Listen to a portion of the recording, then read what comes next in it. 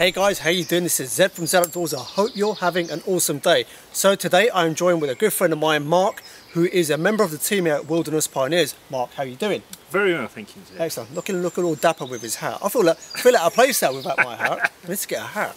So, Mark is probably going to be the first time you've seen him on video on my channel here at Zedoutdoors. Now, if you've been watching a previous series that I've been doing on natural cordage making, you would have seen the head instructor Mance. So Mark is part of the team here in Oxford at Wilderness Pioneers, and what Mark is kindly doing is taking out some time to show me and allowing me to record this process to share with you guys on making natural cordage from willow. Yep. Okay, so I've seen this done on video, I've never seen it being done in person, so I'm really looking forward to seeing this just as much as you are. So in this video we're going to talk through the various steps involved, so hopefully I can go away in my bushcraft base camp and replicate this myself and hopefully help some of you guys at home. So with your kind permission, Mark, what we'll do, we'll begin. So we found a piece of willow that we're literally standing behind. I want to get behind the camera and Mark is going to show me and yourselves how to make natural cordage using willow.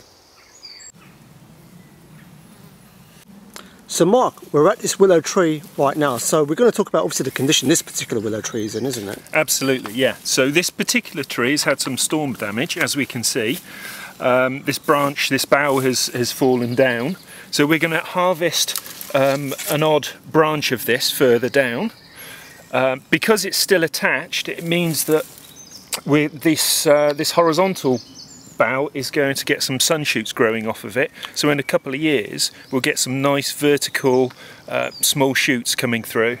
So just to kind of define exactly what you mean there, so essentially it's going to grow out of this branch upwards, basically. Yes, yeah, willow is really good for being able to grow when it's damaged. Right. So one of the things that you can do with willow is to cut off some side shoots and just stick it into damp ground, and it will often take with no further treatment at all. Because that's how they make willow copies for basket. Absolutely, yeah, yeah, absolutely.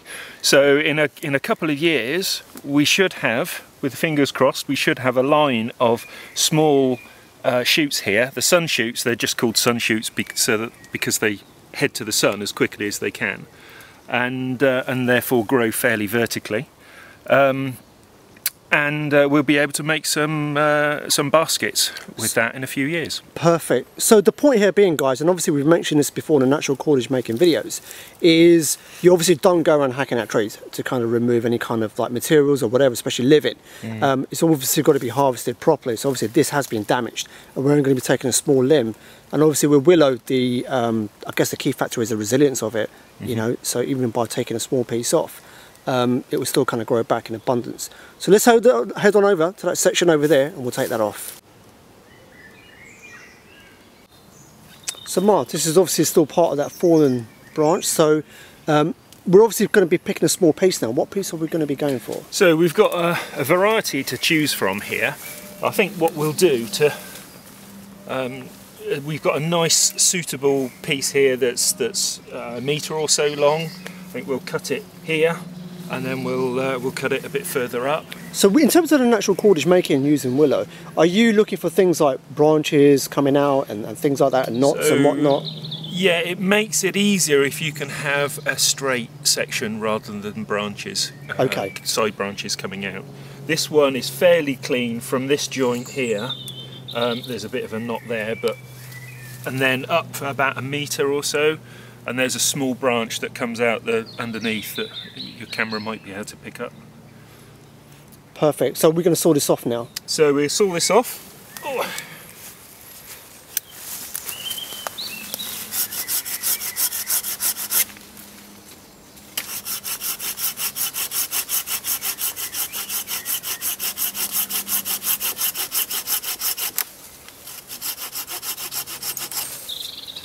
Go, and then I'm going to have to crash through this bit a little bit, try not to do too much damage.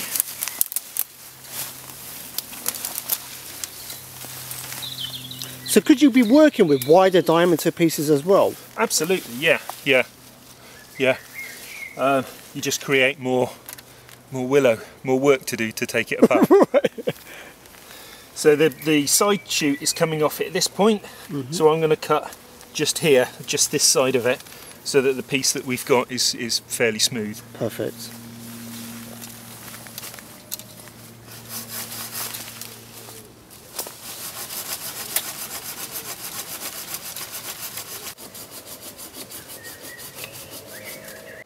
So Mark, here we have the piece then. Yep, so this is the piece. We'll take that back to base camp and prep that. Perfect.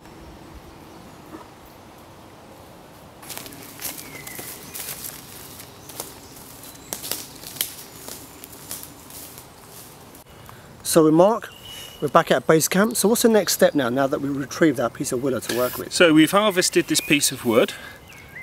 We can see that it's going to the bark is going to peel quite nicely by the look of it, but before we do that we need to take the outer bark off. Bark is made out of 2 layers, and we need to remove this outer protective layer so that it reveals the nice succulent bit that we want to make our cordage from. Perfect. So what process are we going to use then to remove the So we just take the back of a knife and we can just scrape it really. So we're trying to remove as much of this green as we can.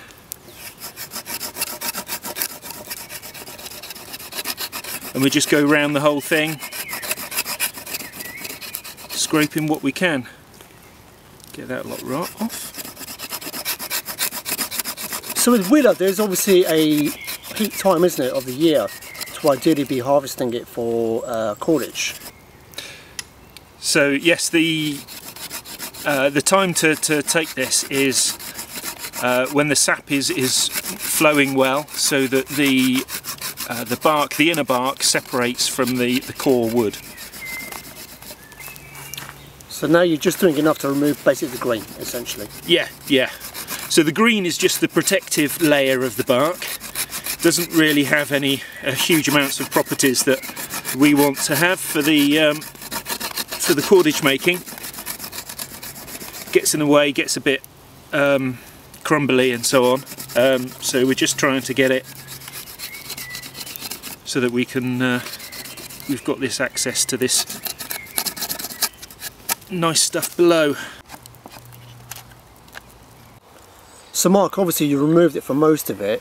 You're approaching the end here, and it's something actually we were just talking off camera, and I thought it's important to show on camera, is you're approaching a knot and how you kind of tackled that.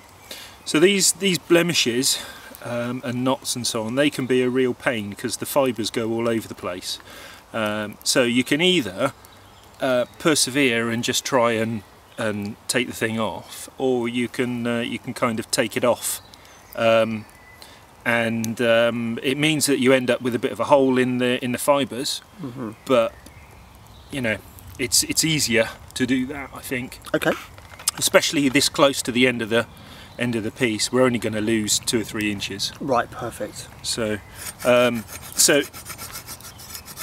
same as before, take the green off as much as you can.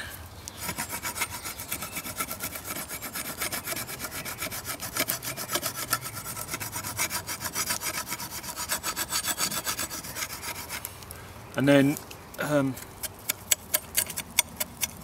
just take a load of this dead knotty stuff off.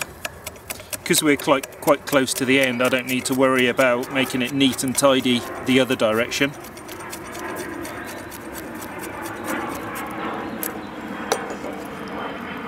I'm just going to pull that through.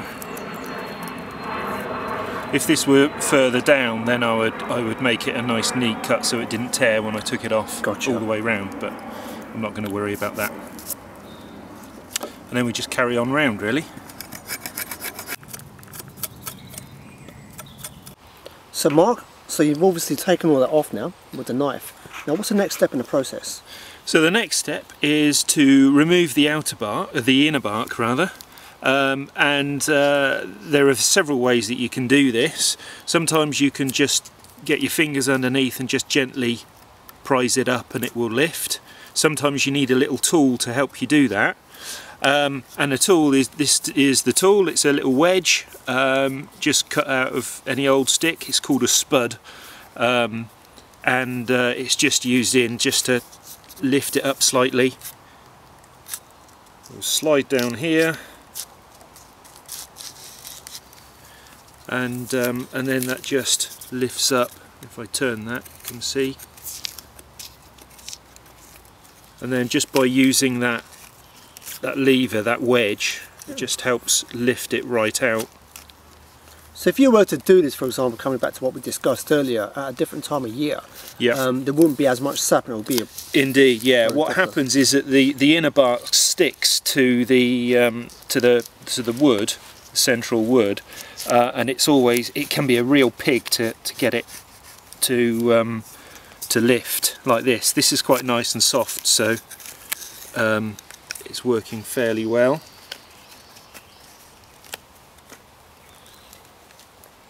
But I'm just edging my way around. This is where we get the issue with the knots that I was talking about earlier. So by cutting this bit off, it means that you have to be a little bit careful, but it doesn't get all caught up. What can happen is that it ends up getting all tied up around here. Gotcha. And you end up tearing it. So by cutting it, you lose some, but it means that it's not going to tear and you're not going to ruin the rest of it.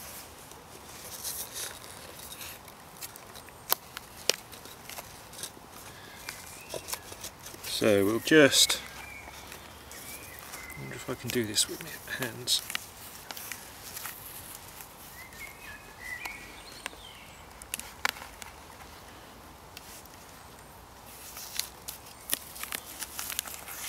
Okay. This is really nice and wet, so this is coming off quite well.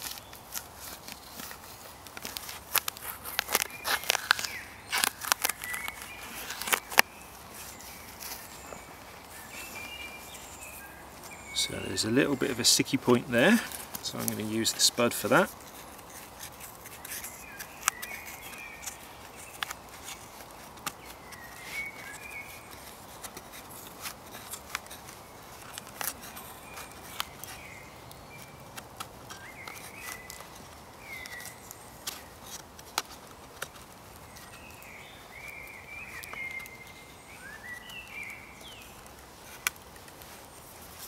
So this is where we have these knots that are being a bit of a pain. I think we're close. There we go. God, that's a beautiful piece. That's come off really well, hasn't it?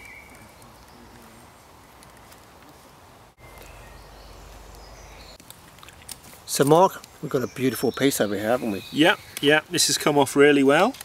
So the next stage is we need to boil this up in some water and an ash solution, and to do that, the easiest way really is to tear it into strips, so that we can get it in the pot easier, and we've got to tear it into strips anyway to make it into the cordage, so we might as well do it now. So this should tear fairly easily lengthways.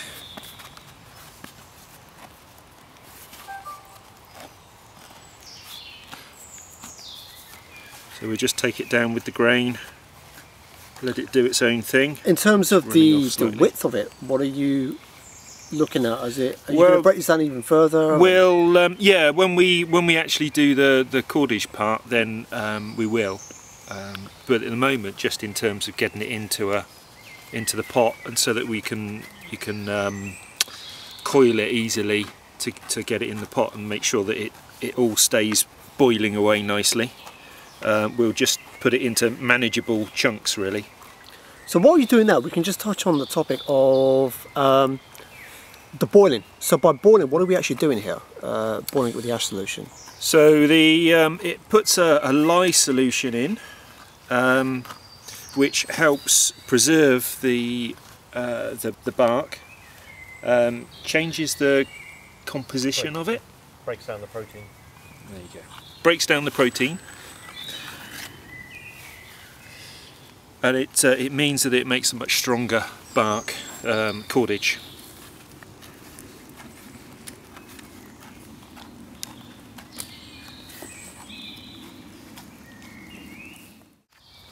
So all broken up into strips, and now so we've torn it into strips, and just to make it easier to put it into the boiling, we're just going to sort of wrap it up a little bit,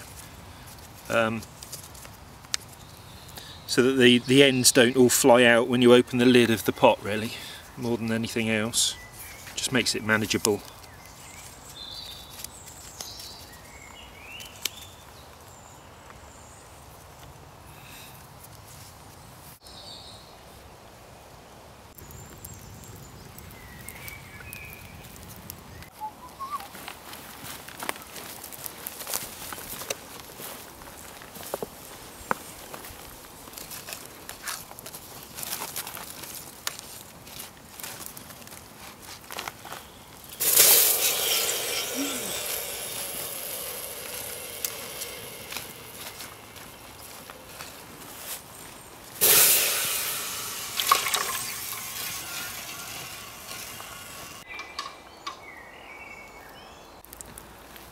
So Mark, we've put the ash in. Yep, so we've got some ash and coals in there, giving it a bit of a mix up. Is there a particular amount of ash that you've got to be kind of putting in, or how? Kind of as much as you can. Right. Yeah, the more that's in there, the better.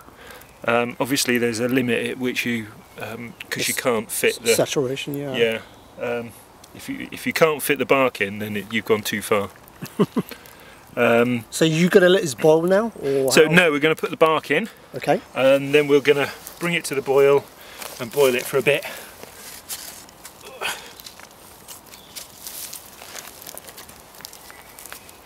So we'll put those in there. We may well add some more coals and some more ash in a bit. But I wanted to be able to get this in first.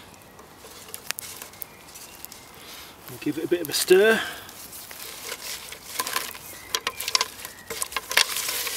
So at what point do we add the chilli and the fried onions? Well, we need to let this settle first, right. and then the rest of it will go in a bit. This is normally Mance's cooking.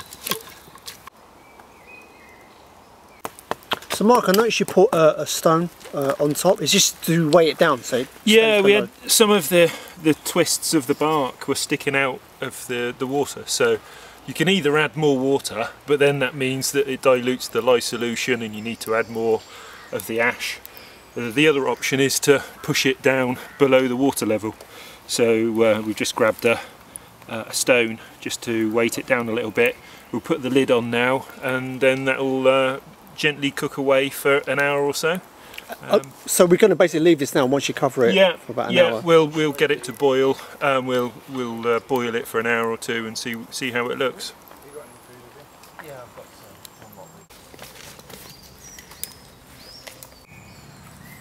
So Mark, this was obviously left on the fire for a while. Yep. To cook, we obviously had the stone on top to weigh it down. Yeah.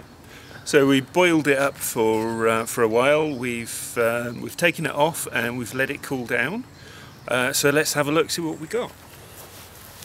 Did you remember to add the salt and pepper? Ah, that's what's missing. It is. It's going to taste bland. We're going to have to start again. So this rock's still warm actually. Takes a nice colour. So this is our bark. So there's bits in here. It feels a bit gritty. So I think what we'll do is we'll take it all out of here, put some clean water through, and then give it a rinse. Cool. And then that will get rid of the lumpy bits, because that won't be very good in the cordage. And Perfect. if it bits of grains of sand and dirt and stuff, that will potentially that could weaken the cordage. Gotcha. So we'll give that a rinse, and then and split this up into thinner pieces that are suitable for transferring into cordage. Right. So we're going to empty this out then. So yep, we'll take all this lot out.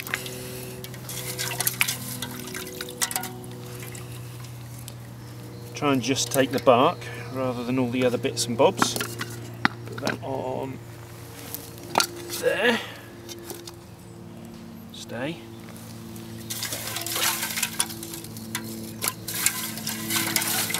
so that's that. Right, let's get rid of this. So Mark, all cleaned out? Yep, so we've got some clean water in here now, so we'll just put this lot in there, give it a bit of a shake, get all the dirt off.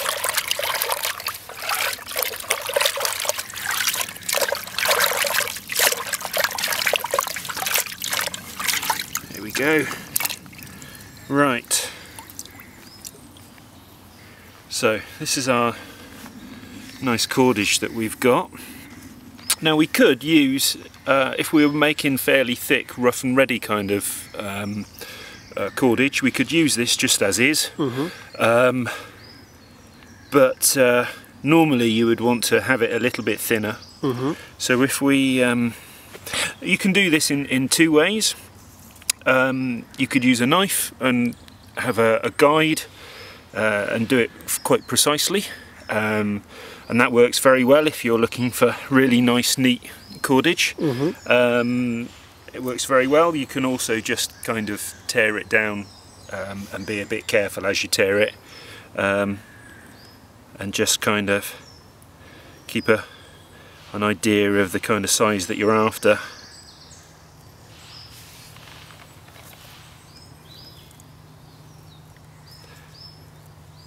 So just allowing the fibres to separate, really.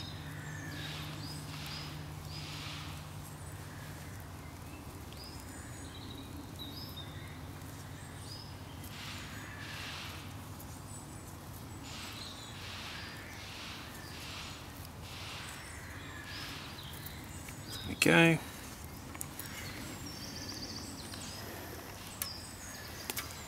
So that's one bit. That will be reasonable sort of thickness to make a bit of cordage out of. So we'll hang that up just to dry a little bit. It's better if you can allow it to dry the first time, because the shrinkage, most of the shrinkage happens on that first drying. Right. So if you allow it to dry first, you end up with more even cordage. Because obviously you could have one side of the cordage drying more than the other side, which then means that you're going to have an uneven wrap once it all dries out. So we'll hang this up to dry, and then we'll be good to go. And we'll split the other bits up. You just hang them all up in one go. Yep. Yep. So we get the next piece out. Bit of a bird's nest.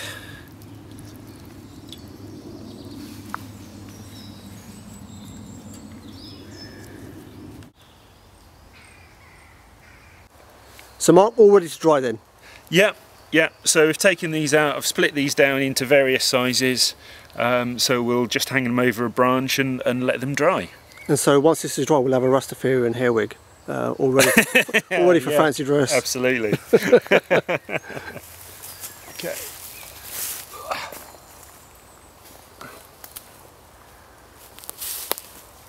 There we go. So with this one, in terms of drying then, how long would you typically leave this for? Well, I mean, it's one of those, how long is a piece of string? In terms of, yeah, obviously it depends on the weather conditions and what have you. We're in a nice summer's day, so it will take, in the sunshine it will take a couple of hours, in the shade maybe 4 or 5 or whatever. It's until they're good and dry, really. Because when you get them to come to use them, you wet them again anyway, so they can be perfectly dry without a problem, so that they will store well without starting to rot. Perfect. So what we'll do then, we'll come back in a few hours, and obviously for you guys watching, it'll just be a few seconds, and we'll wait until some of these are dry and then we can start weaving. So by the pyro magic and video editing, it's been a while. So we've now picked up some of the pieces that have been dried. Yep. And so now time for weaving. Yep. So these are some of the dry bits. We'll just get them damp again, because it's easier to weave when they're damp. So we just scrunch that in. So as a reminder to those watching, it's the initial time it's important to dry, basically. Yeah, absolutely. Yep. So just while you're doing that then, so let's say you prepared a load of these and you were going to weave it at a later date. So basically the drying part, you would just leave it at that basically, wouldn't you? Yeah, absolutely. Until you're ready to start weaving. Yeah, indeed, indeed. So we'll leave those bits there. So this is a Flemish twist, the same way that you would make nettle cordage or bramble cordage or whatever, and you just twist, get them somewhere in the middle of your piece, and then just twist. With wet hands it's not quite so easy, but just keep on twisting until the piece wants to twist round on itself, and then keep twisting, allow it to twist round itself, and then you end up with a kink in one place like so, and then you just end up, dry my hands a little,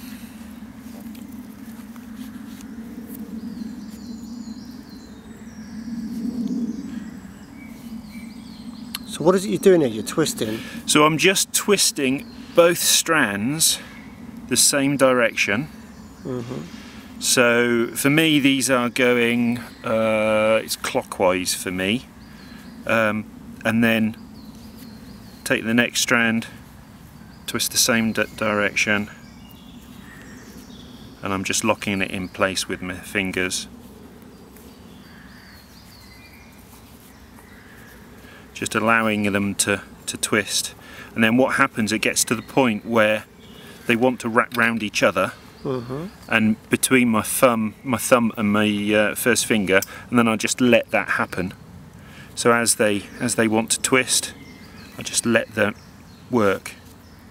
So you're twisting each one, yep, and then you're releasing the tension from your thumb. Yeah, and allowing that to twist around each other. To twist around each other. So we end up with hopefully a nice even twist round each other. So each strand is twisted round itself, and then the two wrap round each other. The object is to try and keep the tension equal on both sides, and the thickness roughly equal as well. Otherwise you end up with the thin strand wrapping around the fat strand, and you lose the strength in the string. So when you've twisted one, you've kept the tension there with your fingers. Yep. And then you're now turning the other. Yeah, and then just catching up, and then just encouraging that to twist, and then you get to the point where it wants to stop naturally. So it's then time to twist in each individual one again. So how much do you know you need to twist by before it's enough to... So this one is just at the point of wanting to twist on itself again, like we did right at the beginning. So if I were to carry on that twist, you can feel it wanting to twist round itself like that. So just before you get to that point, that's when you stop and go on to the other one.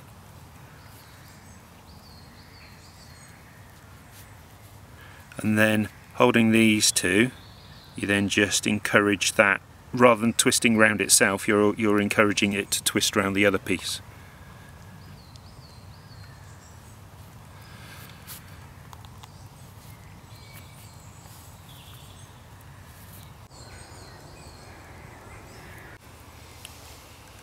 So Mark, you've approached the end of one of the lengths. Yeah, so we're getting towards the end of this length.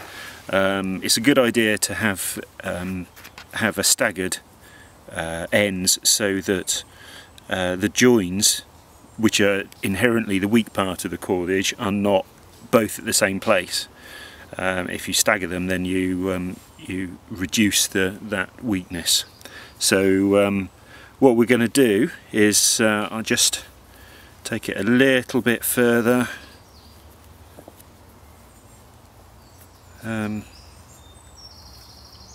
With this one, you know, obviously I'll be learning from you guys as well, this cordage making. So a couple of little things that I found maybe you want to just kind of touch on is when you're tightening each piece is to really get it to a good point of tension.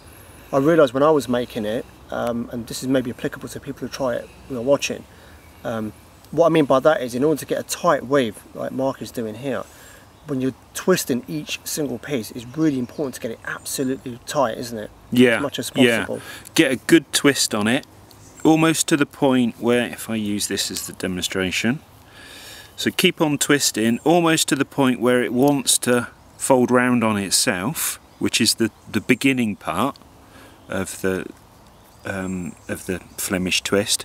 Get it to that point, and then that's where you hold it and go on to the next one. And then when you get to that, you can, and then you allow the two to wrap round each other. That's when you get a nice tight weave when they join together. The fewer turns you do on each individual, the longer each rotation is going to be. So, and the less tight the twist is going to be. It's going to affect obviously the strength, isn't it? Yeah, absolutely. To a degree, absolutely. So. Yeah. And also to maybe, rather than twisting, when you're twisting both pieces, you select a section to twist. You were advising me, your team was advising me to do it in small lengths in the beginning. Yeah, yeah. So obviously, if you're twisting this kind of length, then you're going to have to twist it that much more to get to the point where the thing wants to turn.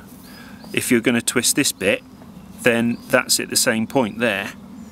So I was only doing a third or a quarter of the amount of turns there to get to that point. The difficulty is, first of all, it's difficult for the camera to see, and secondly, sometimes it depends how big your hand is. You might not be able to get that close to your bits of work. You might prefer to stretch out slightly with your hands, but you work that out as you do it yourself. Interesting. So with this one now, we need to weave in another. So we're now ready to put in another piece. So I've got another piece here. So we've damped this down as well. We've done that obviously just by dipping it in water. Really. Yeah, yeah, just for a couple of seconds, just to soften it. We're not trying to saturate it, we're just trying to soften it a little. So we place it along the two, so that they're alongside each other. And then we just twist these two together. So you do leave a bit of overhang? Leave a bit of overhang, you cut that off afterwards. It's not a problem. So hold those two together, and then you just weave the two in. Oh, let me do that again.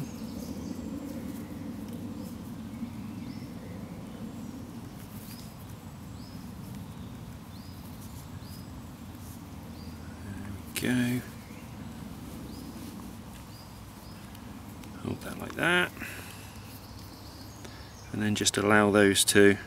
And once it's gone through a couple of times,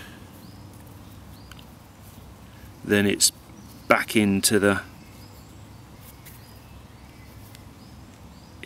string and you're away. And then you just carry on as normal. And then you just carry on as normal. I remember when I was trying this, it definitely gives your fingers a workout. Yeah, yeah, yeah. You end up with cramp in your fingers. Take breaks regularly until you're used to it, I think, is the way to go. And then you'll find that there are bits sticking out and what have you, but that's absolutely fine.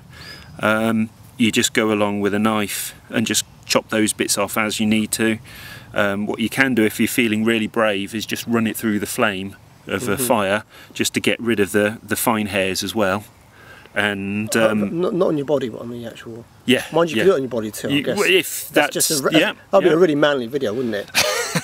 De-waxing by jumping over. I'll let you do that one. You expect to see it at my base camp. So. So we just carry on, and then you just make as much as you want. You can make meters and meters of the thing.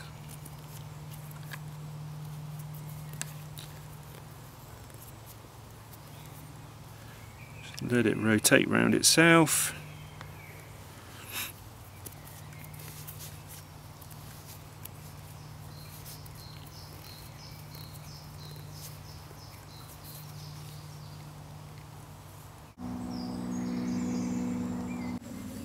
So as the instructor Mance mentioned in obviously a previous tutorial, you can obviously strengthen the same cordage by wrapping it around twice, isn't it? So, yeah, so this is 2-ply. So this is the standard 2-ply. What you can do is twist it, keep twisting, and it will want to twist round itself at that point. So you just kind of... So you're basically just repeating the same thing? It's exactly the same process, and you're wrapping one 2-strand piece around another 2-strand piece to make a thicker, a 4-ply effectively. And of course you can carry on, and you can end up with something a ship's anchor would hang off of. If you really... You don't have any ships nearby? I see no ships. So we can test it on. So Fortunately that's our next project. So it's yeah, and that's one of the ways to strengthen your cordage. If you're making a shelter as opposed to I don't know, a fishing line or something or other, something delicate, then you can use some thicker cordage. You could start off with thicker pieces, or you can just double twist it. So there you go guys, that is a wrap for this video. Mark, thank you so much. Pleasure. Fantastic, I love seeing that entire process. So here's the thing, this kind of wraps up the short series that I've done with the team over at Wilderness Pioneers about natural cordage making. So hopefully you gain some value from this tutorial. Do let us know how you get on. Go out there, give it a try. Like we stressed earlier on in the video, be responsible how you resource the materials, but obviously that shouldn't really stop you from going out there and attempting this when as appropriate that you've gained the materials in the right manner. So like I said, this tutorial really I wanted it designed in a way where obviously I'm learning in person, but then obviously you guys can obviously follow the process at home. Now obviously other people that are doing it out there will have their own little nuances and how they do it, but this is how the team here do it. So make sure you give it a try if you've never done it before, and let us know how you get on. Now below I'll put a link to the previous videos that we've done with the team at Wilderness Pioneers about the other aspects of natural cordage making. Please do go check those out. Also I'm going to be putting a link to Wilderness Pioneers Instagram profile, so make sure the YouTube channel. So obviously they put out some fantastic videos, and they're putting out quite a few videos on an ongoing basis. They're doing some really good quality tutorials and other stuff that they've got going on. They're actually going to be building another primitive base camp. So this is the first one that they built. They've got another site that they're going to start documenting another build. I'm also going to put a link to their Facebook page. Okay, so obviously these guys are quite active over there, and put a link to their website where you can find out more information about the courses and other things that they have going on. Any last words from you? No, it's been a great weekend, hasn't it? It's been a beautiful weekend. Yeah. Beautiful day today, sun shining. Yeah. I need to get myself one of these swanky hats. Yeah. That's it, man. Yeah. It's all happening here, mate, I tell you. But seriously, thank you once again, Mark. No, it's been an absolute pleasure. Thank you so much. These guys have been great hosts for me, and have been very gracious taking the time out to allow me to kind of document this process for you guys to share and see, and hopefully try out yourself too. So like I said, please do go check out the other natural cordage videos linked to below. Go and check out the social media links for these guys at Wilderness Pioneers. I'll put a link to those below as well. And also let me know your thoughts down below in the description box. And obviously there's a lot of other videos coming soon as well. I'm looking forward to trying this myself, so I've gained a lot more confidence and a lot more of a process spending time with these guys that I can now go away. And I think the key thing here is practice, isn't it? Absolutely. To sit down repetitive and over and over and over and over again. Yeah, absolutely. It's the sort of the muscle memory, figuring out the amount of twist that you need to put in to get the right rotation and tightness on it, and it's all about practice. Yeah, absolutely. Yeah. Stretching out those fingers, man. That's what it's about. I need to do some finger stretching exercises. Yeah. When I get home, I look like an LA gangster, you know, like practicing some finger stretching techniques in front of the mirror. But hey, it's all good, man. So like I said, I do appreciate what these guys here have done, allowing me to document this process. Please go check out those links. And as always, from Mark and myself, I hope whatever you're doing, you have a blessed day, a blessed week ahead. This is Zed from Zedoutdoors. Peace out.